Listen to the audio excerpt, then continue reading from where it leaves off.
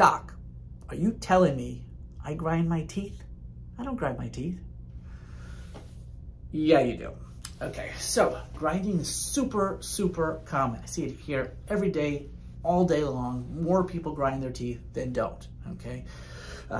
Some people get headaches and jaw pain and tooth sensitivity, but the vast majority of people have no symptoms. It doesn't hurt, they don't know they do it.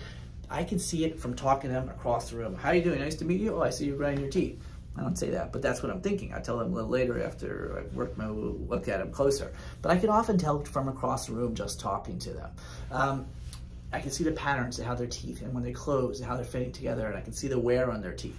But most people just don't look at their teeth that closely. Or if they do, since they're not hurting, they see some chips, they see some wear, but they don't remember. It looks like it did yesterday. It looks like it did the day before that. This is something that chips slowly over years and decades, like a wave on the beach slowly wearing away. It's not like we're snapping teeth in half every single day from this grinding. That can happen, but it's super rare in comparison to the slow wearing down of the teeth. So that's why people don't know. So why do we grind our teeth? Okay, so here's the confusing part. Most dentists don't know why we grind our teeth. Dentists have been arguing about this for decades, or 50 years. There's different lines of thought and different ways people teach you this and these people teach you that. It used to be said a lot of times it was just you're stressed, you grind your teeth. I don't know, you just grind your teeth. Everyone does it. Also say it was bite related. Okay, oh, your teeth aren't lined up properly, so your body is trying to get them to line up properly, so it keeps grinding them. That's still a theory. I don't really buy in those theories. There are a lot of studies in the past 5 to 10 years to give us some really good reasons about why people grind their teeth, and they make sense. Most dentists don't know this stuff yet. There are ways of figuring it out, and more and more dentists are becoming aware of it.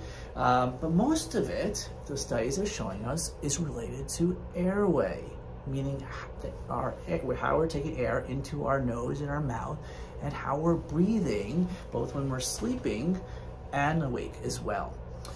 So the newer studies, the newer theories are showing that when someone does not breathe and get as much oxygen through their nose as they should when they're sleeping, this can lead sometimes to sleep apnea, but sometimes we don't have full sleep apnea. Sometimes mild sleep apnea. Sometimes we don't even have sleep apnea. We're just not getting as much, our oxygen level isn't dropping enough to be called sleep apnea. We're not stopping breathing, but it's less than it should be.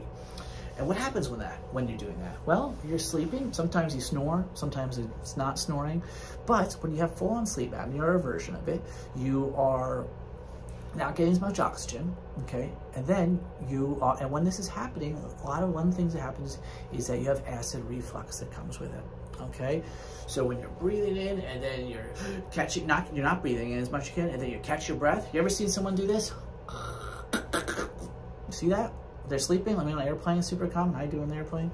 That's them, their airway being shut off, stop breathing, but then their body waking them up so you don't die. So your body wakes you up to catch your breath. So that's the extreme version, but a lot of times it has a lesser version. But as you're catching your breath, acid vapors are coming up into our stomach, from our stomach, excuse me, and in our mouth. On extreme levels, we'll have acid reflux, which can erode our teeth, cause problems. Sometimes we'll feel it. Sometimes we'll get heartburn. You'll get sour stomach, kind of like you can't drink orange juice, or you can't have breakfast at all for a few hours. You always just feel kind of nauseous in the morning. But a lot of people don't have those symptoms, but yet we'll still see I'll see the acid erosion in our teeth. So what's this have to do with grinding? So when you have acid on your teeth, your body is going to grind its teeth.